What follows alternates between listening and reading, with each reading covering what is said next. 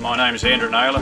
I run a scanning business in the Central West, and here today we are scanning about 2,000 merino ewes joined to Dorsets, and we've had some previous requisites with today, and we've probably got about four main points that we need to organise as scanners with growers. The first being organising the scanning dates.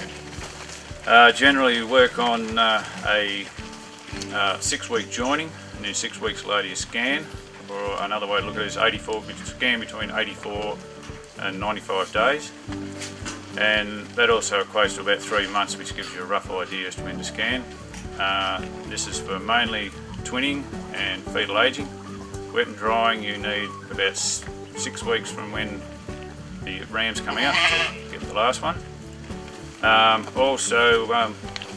Probably the next point is number 2 would be to have your ewes empty, which means putting them in the yards overnight off feed and water. And if you're scanning in the afternoon, you probably need at least 5 hours off feed and water. Number 3, in preparation for pushing sheep up, is to have 2 people, minimum of 2 people to keep the sheep up, plus dogs, and to also have the yards wet down to suppress dust. It's good for everybody concerned.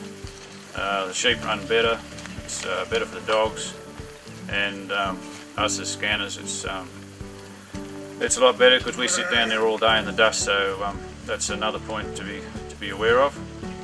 And a final one is as far as fetal aging goes, the optimum time to do that is the same as twinning, and probably the maximum amount of time between the breaks would be 2 weeks. So you would have the first 2 weeks of your lambing, the second 2 weeks, and then the last 2 weeks. Or otherwise just a small split at the end to take the lates out. And this is improves for management, for lamb marking, and provides smaller groups for nutritional requirements.